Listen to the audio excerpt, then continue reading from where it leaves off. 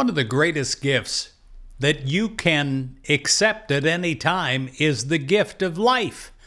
Well, you might say, but I am alive. I'm talking about real life, full life, expanded life, a life that is 10 times more than you're living right now. I prayed this prayer many times, and each and every time it came to pass. Sometimes quicker, and sometimes, I'll admit, uncomfortably. You know, when I started this ministry and then it took off, I've said many times, it was like being duct taped to the space shuttle. I didn't know what I was doing and I could hardly keep up.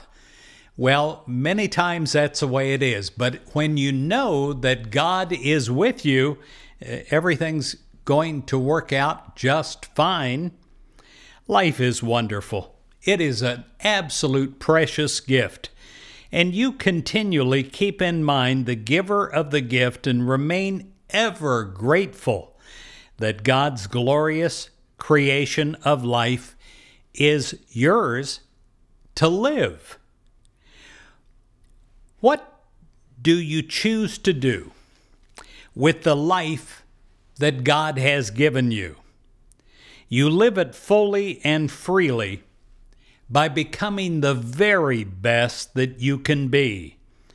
You speak and act with love and with compassion, and you center your attention on the love of God for you and within you, and infuse everything that you think, you say, and you do with God's love.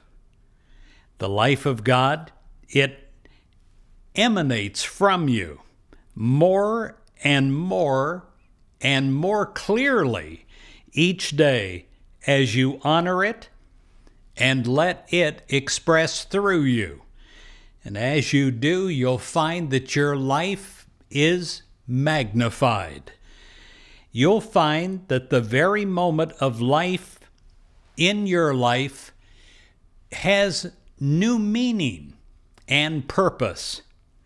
And with a thankful heart, you will say many times over every day that you're living in this awareness, thank you, God, for your perfect life, which is now being expressed through me.